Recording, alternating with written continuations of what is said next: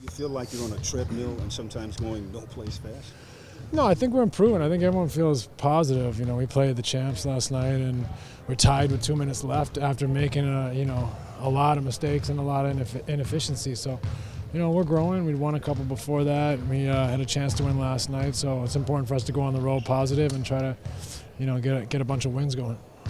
Steve, what do you take away from last night's game that you guys need to still get some work going on? Yeah, I mean, both ends of the floor, but in particularly offensively. I thought our defense was pretty good except for the turnovers that led to fast break baskets.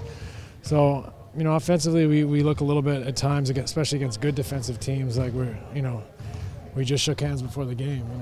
We don't know each other that well, and we're still trying to figure it out. So that's going to come, and last night was a great experience for us. I think it's going to make us a better team. Talk about your role, I guess, with shooting more often, and what you're feeling out there.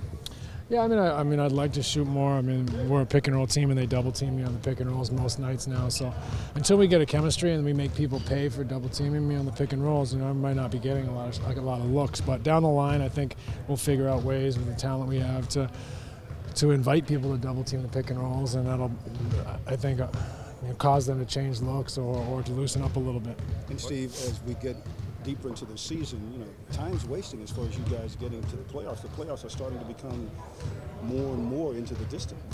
Yeah, I mean, the playoffs have been on the edge for us for weeks now, so we got to just continue to win at a good rate, 2 of 3 or 3 of 4 the rest of the way somehow, and just, get on a streak at some point maybe and see if we can sneak in.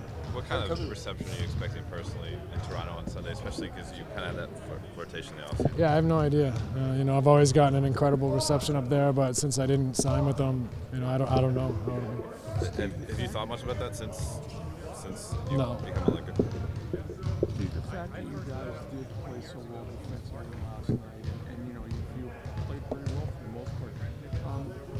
Does it matter? I mean, is there any time for moral victory or anything? No moral victories. We lost, but there's things to take from it that can allow us to win other games. So, I don't. It's not a situation where we got to hang our heads. We got to take the good things and build and allow them to help us. But there's no moral victories. Last 3 games, you guys have really been able to buckle down when you had to, except down this last night. Why the changes? Just you guys are finally coming together. I think cohesion. Understanding each other, getting guys more time and experience together on the floor allows us to be more cohesive, and we know where we're supposed to be and what we're supposed to be doing instead of guessing or thinking or a lot of times we hesitate. And now I think we're a little bit more comfortable. Because of that, does that allow you to expand your game a little bit? They were talking about you shooting a little more, so make you a little more comfortable out there. Well, I was talking about the defense, I think, but offensively, we've got a ways to go. I mean, we still got to figure out ways to make people pay at a higher rate when they double team the pick and rolls. If we do that, then it'll loosen up, and I'll probably get more looks. Kobe was saying last night because of his workload defensively increased, and that feels like he needs more help just in terms of the offense. What steps do you think the team could take to? Yeah, I mean, I just think. Yeah, I mean, again, we've got advantages out there. If they're double teaming the pick and rolls, it should be 4-on-3, 3-on-2, 2-on-1 situations, and we're not quite getting to them at a high enough rate. I also think we had a hard time getting the ball inside last night, and we got to be much more efficient at that.